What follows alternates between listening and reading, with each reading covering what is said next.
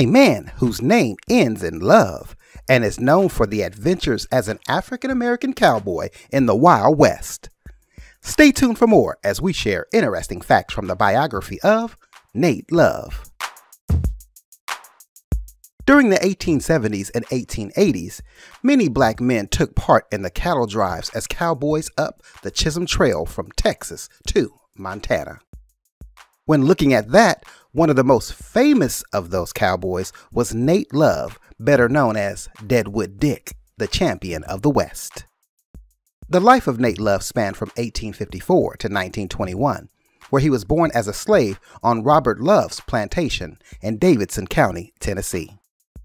Growing up during a time where many black men were not allowed to read, that was not Love's story. Although he never formally went to school with help from his father, Nat Love learned to read and write. After the Civil War, slaves were freed, and that's where Nat Love would go on to work on various plantations because he was skilled at breaking horses where he headed out west.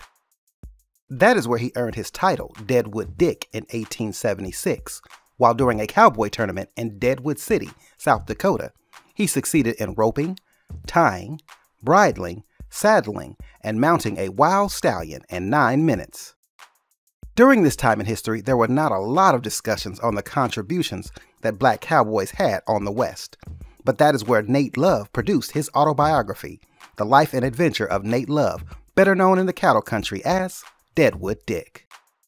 Although Nat Love boasted about sensational adventures there in the West, many people doubted the reality of the stories, but it helped to add to the excitement and storytelling of the West. So I hope you enjoyed hanging out with me, sharing interesting facts for students about Black history.